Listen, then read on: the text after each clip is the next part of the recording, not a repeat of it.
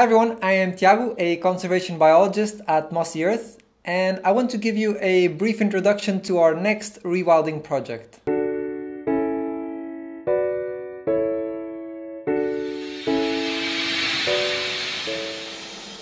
So this time we are focusing on a group of strange animals that have adapted to live in these incredible submerged caves in Croatia. The Olm is probably the most famous among these creatures. It is a blind cave salamander that can live up to a century and spend an entire decade without feeding. It is also one of the 10 species that David Attenborough selected as the ones that he would like to save from extinction if he had to choose.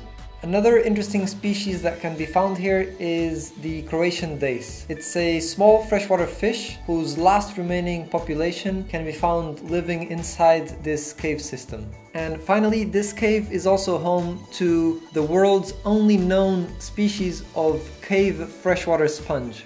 In this cave, one of the main issues seems to be pollution, because the cave entrance has been used as an illegal waste disposal site for centuries, and this has resulted in about 16 cubic meters of solid waste to accumulate inside the cave.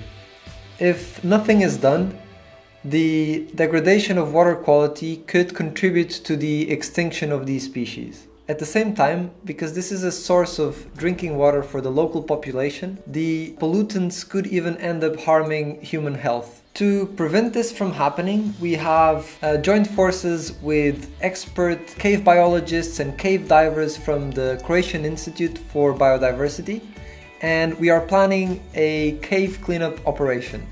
If we manage to remove the most dangerous waste, then we will be helping to give these species a better chance of avoiding global extinction. And we may even give them an opportunity to recover to their previous numbers. What's more, we will be preventing the unnecessary contamination of a very important source of drinking water.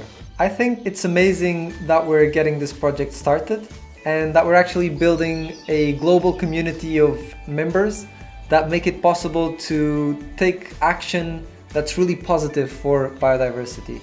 So I'd like to thank all our members for really making this happen. If you're interested in the project and you want to learn some of the details behind it, you can read all about it on our website. Cheers!